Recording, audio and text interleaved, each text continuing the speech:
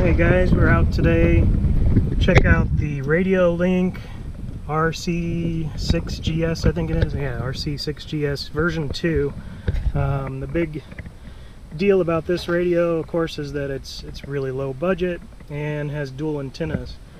You have to forgive the noise today. We got like 30-mile-per-hour wind, so no speed runs, but at least I can do a little range test. But you'll notice here I've got one antenna straight up and then one at a 90. I just took a heat gun and bent this, and the goal there is to be able to capture all the possible radio waves. Did some light reading, and that's what they indicate is the best setup for this. One of the things that's really interesting, the antennas that come with the receiver are real long. I'll pull this one up so you can see what I'm talking about here. So they call this part at the end that's unshielded, sometimes it's referred to as a whisker, and it's sort of tuned to be about 1/4 of the length of the antenna on the transmitter. So that's sort of how it works, and all the length of the wire here isn't actually receiving anything. It's this end, the whisker, that's actually doing the receiving. So consider that. It also needs to be really straight. You know, if you have this thing bent, it's not going to work as well. So anyway, I've got this kind of set up here where it's inside the box, and two antennas. I just drilled a second hole on the top of the box, and got the Sky RC GPS over here, and made a little 3D printed case. It can be mounted with a screw, or it's got slots for zip ties. So in GPS, everything's 0, track mode, and we're going to start. It's got 12 GPS right now. The radio turned on, and I just have double A's in this today, so nothing. It actually will handle 2S all the way up to 4S, but I just have double A's in there.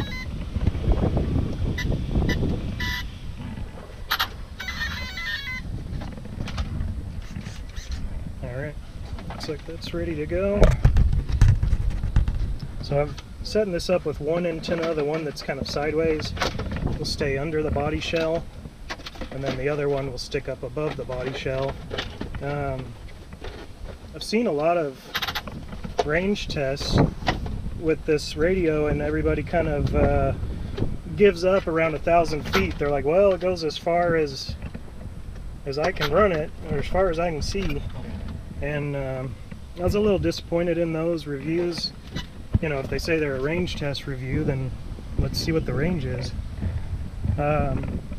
This road is one that just kills me because it looks really great, because there's just this farmer's field off to the right, and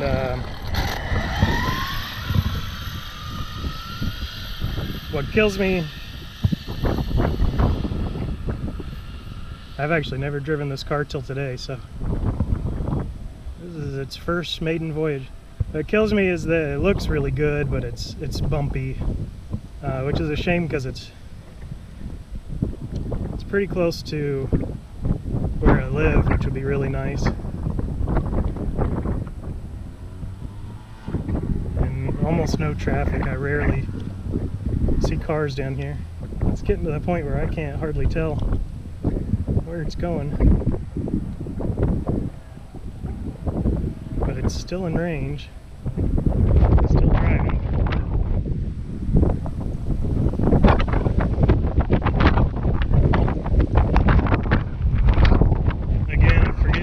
Forgive me for the road noise, or the wind noise. I can't see the car. I think I went off the road, so let's head down there, see what it was. Maybe I'll be another one of those that only went 1,000 feet, because that's as far as I can see.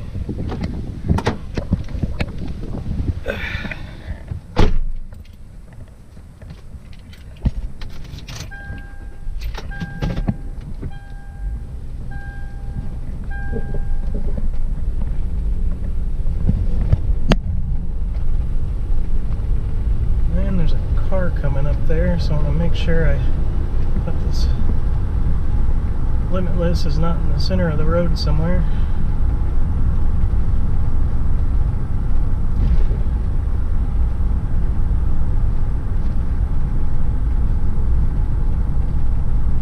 Okay, here it is on the side of the road.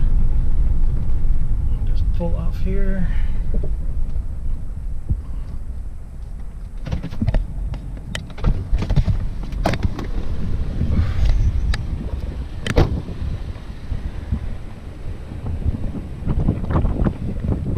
Alright, so let's see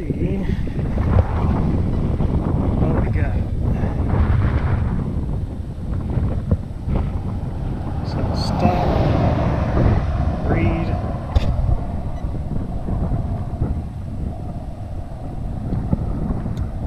That font is really small. I went 1,594 feet and it was still going. I just couldn't see the car and it went off the road. I'm going to move over to the trunk of the car so I can cast some shade on the phone in case it wasn't visible. So there it is, 1,594 feet. And like I said, it was still going. So I can imagine what they claim around up to 1,900 feet is possible. Something to note, especially when you got homes, you know, people's Wi-Fi networks are 2.4 gigahertz, the same as our RC radios, and power lines can send out some EMF that might interfere. Seen one guy mentioning if there's like a big green transformer box, he had some radio interference maybe related to that. So anyway, it goes further than I can see, which is amazing. And again, that's on double A's on the transmitter, so who knows what it might be able to do with a 4S LiPo or something like that. So overall, thumbs up for me on this radio. I think it's pretty good, and you know, $70 radio. It's got tons of functions in it: EPA, Expo, throttle curves, braking curves, all sorts of stuff that you might need. It's got ABS braking in there, and just lots of